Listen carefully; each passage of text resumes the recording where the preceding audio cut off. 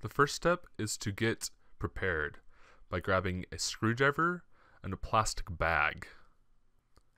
Next, you're going to want to turn over the keyboard and unscrew all the screws. If you have a flathead screwdriver, that will help tremendously in removing the keys from the keyboard. If you don't have a keycap puller, I suggest you take a picture at this point if you are unfamiliar with the keyboard layout. Begin by gently prying the keys up from their position.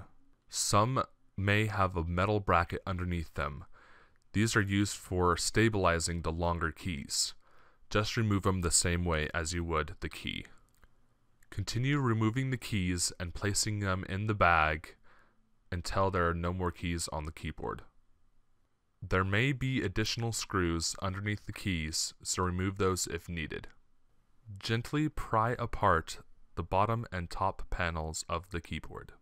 Remove rubber membrane from keyboard, rinse in warm water, and lay flat on paper towel to air dry.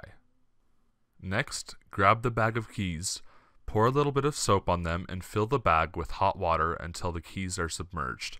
Shake the bag for a couple minutes to break apart the dirt. Then, dump the keys into a strainer and rinse with hot water. Be careful not to drop any keys into the sink. Now, dump the keys onto paper towel and lay them right side up to air dry. Next, grab the top panel of the keyboard, rinse it in hot water, spray it with soap and scrub until clean, and rinse again. Then, lay on paper towel and let air dry. After several hours, when everything is dry, place the rubber membrane back on the keyboard, then screw together the top and bottom panels of the keyboard. When replacing the longer keys, insert the metal support bracket and lay it flat. Then insert the key and push firmly until it clips onto the bracket. Repeat this process until all keys are placed on keyboard. Finally, hook the keyboard up to a computer and ensure functionality of all keys.